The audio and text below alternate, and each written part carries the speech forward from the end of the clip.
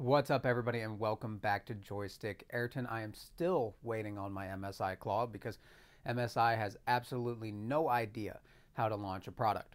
If you bought it from Newegg, maybe you were lucky and you got it a month ago. If you're overseas, you probably got it 2 months ago. If you bought it from Best Buy, sometime in April, maybe. We'll see. Another disaster, ASPYR and the Battlefront Classic Collection. So let's go ahead and dive on in.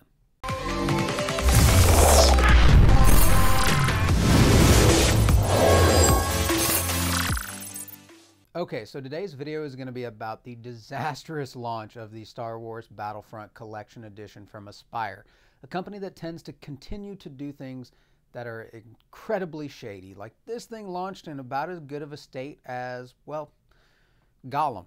And that's about as bad as it can get. But before we get too far into this, I got a million things going on the table here. The first thing I want to talk about is our first affiliate link sponsor, the Ivanki dock. This thing is awesome. I have an affiliate link in the comment section down below and the description of this video if you want to check them out. Huge shout out to them for sending this over, especially with us having such a small channel. We're going to do a full video just on the dock itself here on the channel as well, so if you want all the details, make sure you check that video out here in the near future.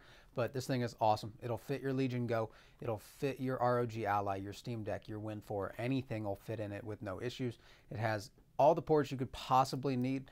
I have a external 17-inch monitor here, a one-handed Red Dragon keyboard, a wireless mouse. I'm trying to see if I can turn my Legion Go into a laptop replacement for hotel travel and things of that nature. And the Ivanki dock is definitely a necessity for that. So check that out at the link in the description down below.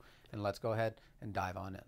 Okay, so plain and simple, ASPYR Media is a joke. They've been a joke for a very long time, and they continue to be a joke, and they continue to provide us with an insane amount of evidence of why that company should be nowhere near any Star Wars license or any license of any game at all.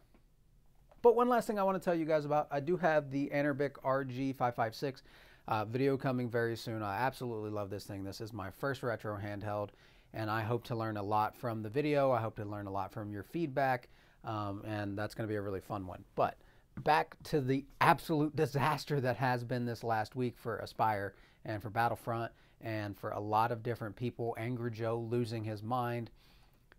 This is a common thing for this company. They've been doing it for quite some time. There's actually a lawsuit over ASPYR Media for their handling of the Knights of the Old Republic 2 DLC on Switch. It was a nightmare. They promised something, they didn't deliver on it. And what did they take from it? They didn't even build it themselves. They didn't even take what BioWare left behind. They took a mod, tried to steal all of that mod, and then didn't ship it when they were getting caught for it. And that has been happening with the Battlefront 2 collection. The trailer, the gameplay. Deep dives have been going into this and seeing that mods for the original games were used not only in the trailer, but in the development of the game.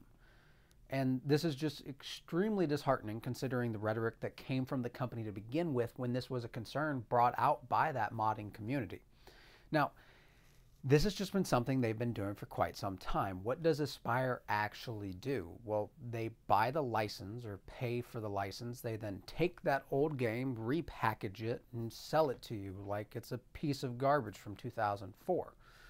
And a lot of those games play like 2004 games. I mean, we paid $40 for the Battlefront 2 collection or the Battlefront collection, and we got the games with 4K textures that didn't even look that good and the biggest buggy mess. And they paid for 3 servers that you and your 2 buddies at a LAN party could have afforded, and just what a nightmare.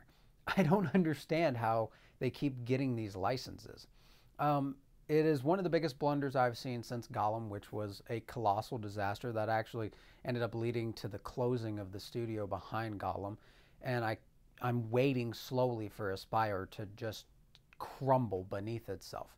So you had the Knights of the Old Republic. I absolutely love those games. I think they're by far the best Star Wars games on the planet, and that's where they need to make movies because, or a TV show, anything. The Knights of the Old Republic is amazing. The first one was repackaged. It wasn't a buggy mess, but there was no improvement. There was nothing besides the fact that, hey, it runs on Switch.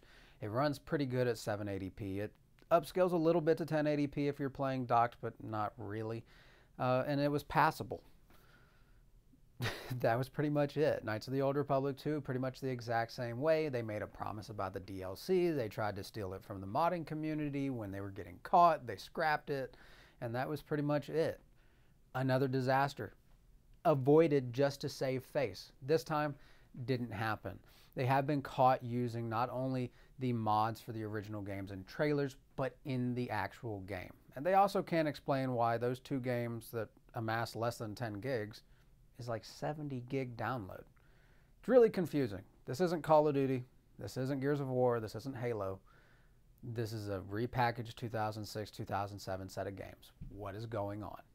I was so excited for this. I actually remember on Tuesday night telling my buddy, I really just hope, I know this is ASPYR. I know this could be a nightmare.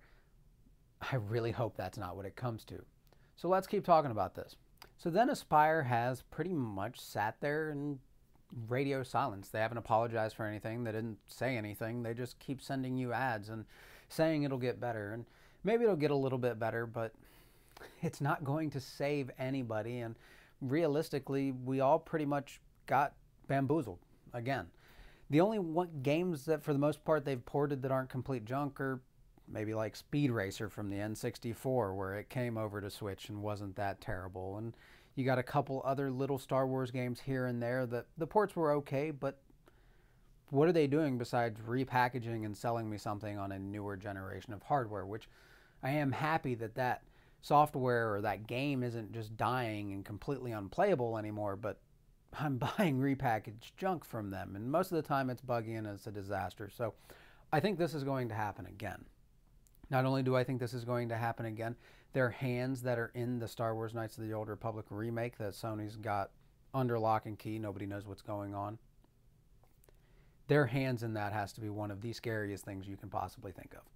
If you are a Knights of the Old Republic fan, if you are a Star Wars fan, if you think that game is going to be amazing like it could be, ASPYR having anything to do with it in any way, shape, or form is utter doom for that game. And I want somebody, Team Ninja or somebody who isn't god-awful, to take over that and turn it into what it can truly be, because it is such an awesome IP. But with that being said, let me know what you guys think of the disaster in the comment section down below, what you think of this video. Make sure to check out the Ivanki docs description, or links in the description down below.